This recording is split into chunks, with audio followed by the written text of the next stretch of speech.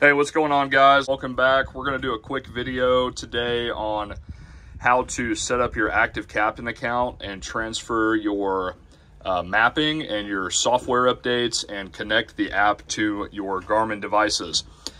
With a couple clients today who have a 4-year-old Sea Hunt. So this Garmin mapping is 4 years old. It was stock. It's what came with the units on the nav chart, and also the software is out of date as well.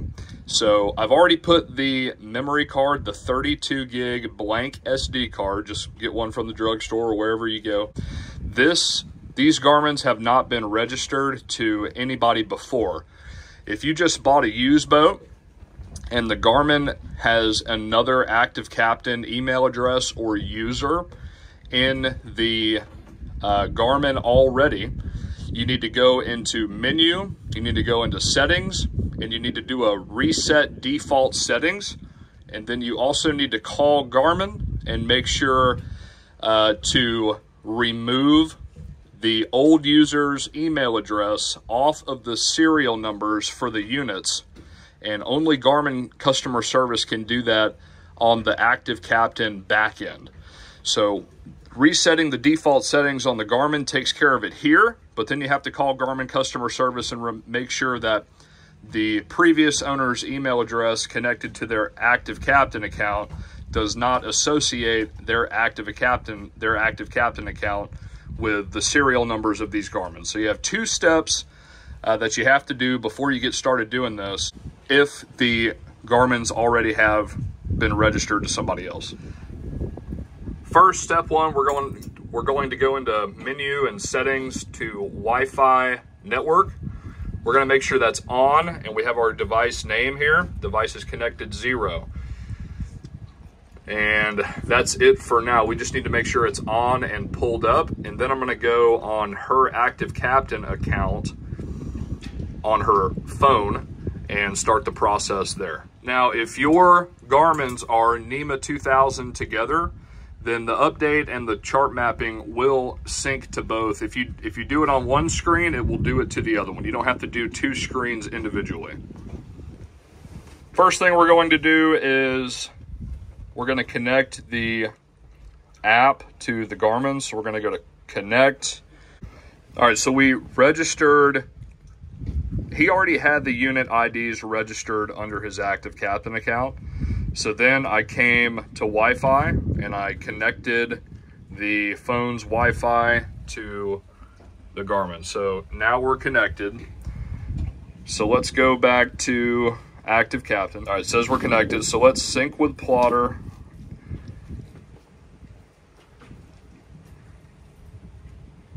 Insert a blank memory card, which I have already done, so I'm not sure why it's asking for that. Active memory card detected. My marine devices. Download. Data usage menu. We're going to go to Wi-Fi or cellular. And we're going to go back. And there we go. So it's starting the software update. So we're going to let that run. Once this gets done and doing its download for these units, it should sync up to this now and automatically start relaying the software updates over to the Garmin. And you can see the Active Captain community, the data from that is already starting to transfer. So once the Active Captain finishes, it should, or the software update finishes, it should sync it over as well. All right, so the software updates came in. Now it's preparing to transfer software update, but it's still not done with the Active Captain one. So once that's done, it will start doing it up there on the software update side as well.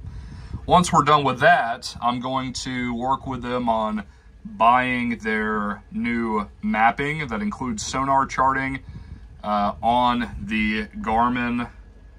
So if you go to chart, need to hit stop, delete. This is where we can buy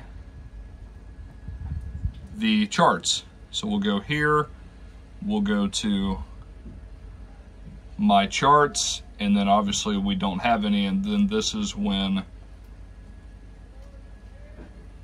So update available on the Blue Chart G3. Maybe we'll try that one first. Blue Chart G3. I guess it comes with, says it comes with fishing charts, so maybe we'll just buy that one for $100 and see what that gets us. Or you can do shop now, and you can do Mexico, Caribbean, US, and coastal. You can get the whole United States for $200. You can do US South for $150.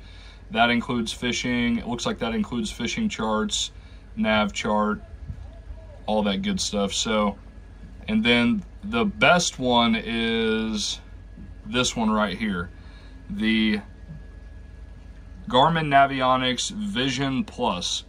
That's the one that shows sonar charting, relief shading, has navigation, fishing, raster charts, satellite imagery, and it also has that relief shading for you guys that are fishing Tampa Bay or fishing offshore. It'll show you a lot of those ledges and contours and rock piles offshore when you're offshore fishing.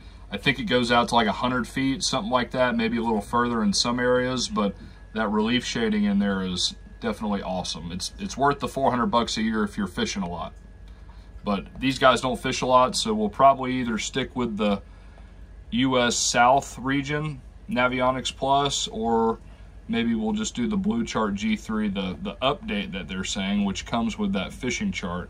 And it looks like it's only $100, so we might try that first. And it has officially started transferring the software update. We're at 10%, and it's showing it here. So I pulled up the Active Captain app on the Garmin, and software set Active Captain card, select memory card slot 1.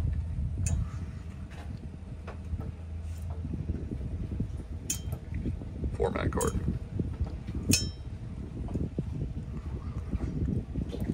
Was it slot 1 or slot 2 that popped up? I think I put it in slot 1. I think it was slot 1. So you have to format the card that I put in the unit. That takes a second. Software is still downloading. Mobile device connected, no software available. That will come around here in a second. So we just have to go through each of these. So one of the most confusing parts about this is when you get into the Active Captain app to get started, it's going to want to do all this stuff using your home Wi-Fi or whatever Wi-Fi network is closest to you. I find the easiest and the simplest way to get started is don't connect your phone to the marina or your home Wi-Fi. Connect your Wi-Fi to the Garmin unit and have those two connected, and then do all of your data transfer and all of the mapping and all of that stuff through Active Captain using the cellular, using the 5G on your phone.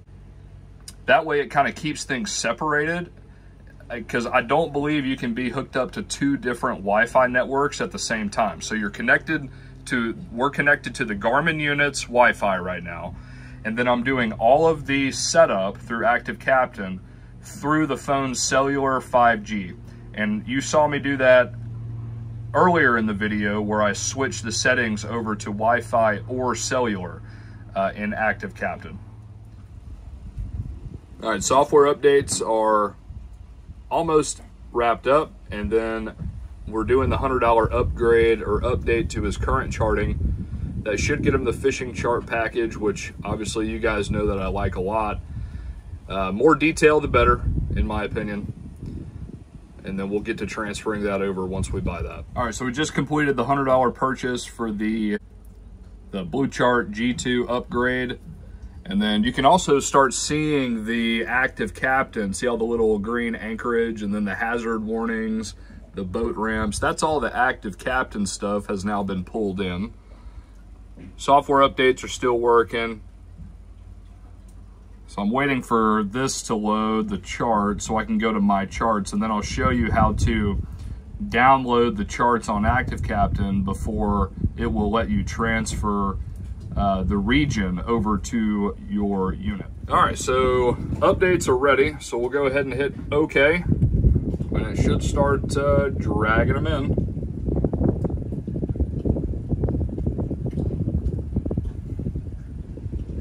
install now. Yes. And then it's going to go through the reset, and it will put the new Garmin software program on it, and it'll be nice and new. Network updates in progress. I believe that means that it's doing it to the other unit as well. This takes some time. You definitely need to set aside probably an hour to do this whole process. Restart. Once again, we're still working on just the software updates. It's still doing its thing. They are rebooting. Let's hit agree, accept.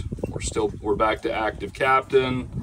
Active Captain memory card, okay, manage card. The software updates are there. So look, everything is the new Garmin platform, all that good stuff. But no fishing chart because we have not upgraded the charting yet. So let's go back to home. Let's go back to vessel, Active Captain. We're gonna go back into the Wi-Fi on our phone, and we're gonna reconnect the units on Wi-Fi. All right, we're connected. We're gonna go back to Active Captain.